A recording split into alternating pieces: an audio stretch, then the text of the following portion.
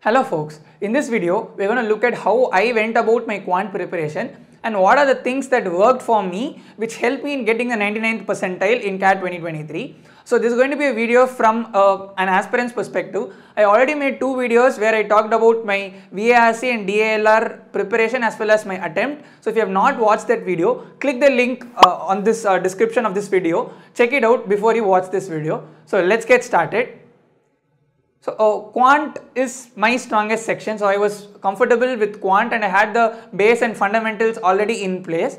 So once that is done, I just needed to fix my gaps. So that is the first thing that I focused on. So I tried to find the topics that I was not very comfortable with and do question after question on that. So for example, I was not very comfortable with races, I was not very comfortable with inequalities. So I picked races and I did 20, 30, 40 questions to get comfortable with the general type of questions that comes in CAT. Right? And this is not just on a topic level, you can also go one level deeper and go for subtopics. So let's say in races you might not be comfortable with circular races, so you can do a lot of questions on circular races. So this is how you identify your gaps and try to fix it with solving a lot of questions, and this really helped me during my preparation. So this is the first point. The second one is with respect to my mocks. So while I was taking my mocks, I had a goal that in the first 10 minutes I need to do at least say 3 to 4 questions or something like that.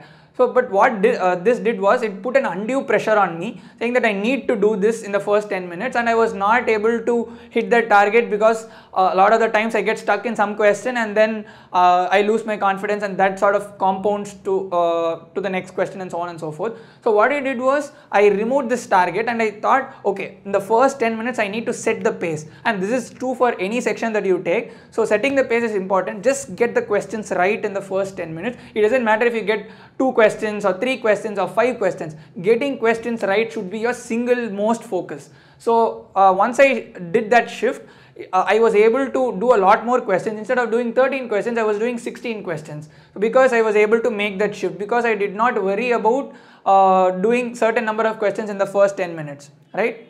So this was the second thing that helped me.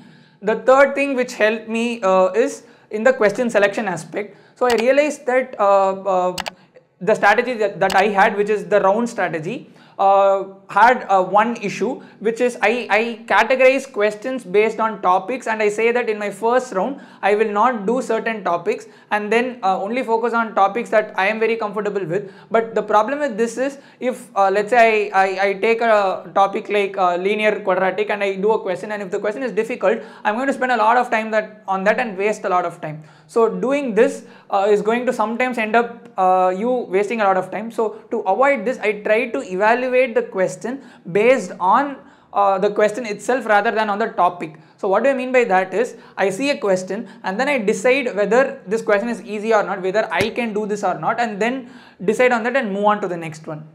So this really helped me in boosting my attempt.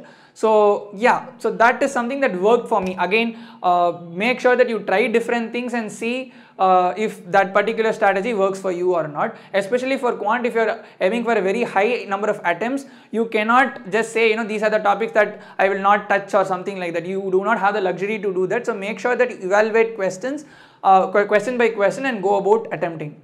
So yeah, those are the 3 broad things that helped me. So let's now talk about my quant attempt in 2023. So as I mentioned in the previous video, my DLR was not as per my expectation. I carried that to quant and I wasted 15 minutes. So I constantly kept thinking about DLR and what I could have done better, and my mind was not in the right place to solve quant questions. And as you guys know, quant was notoriously difficult in CAT 2023. So 15 minutes has gone, I did not even solve a single question. And then I had 2 options. I realized that either I can keep worrying about DLR and screw up my quant, or I can spend the remaining 25 minutes and try to do as many questions as I can. So I did the second thing. So I picked myself up and I said that, okay, now I'm going to do 1 question and get it right and gain my confidence back, and then go and see how many questions and I can do. So I did that. I was able to do 1 question, and then subsequently I went on to do 9 questions in the remaining whatever time that I had.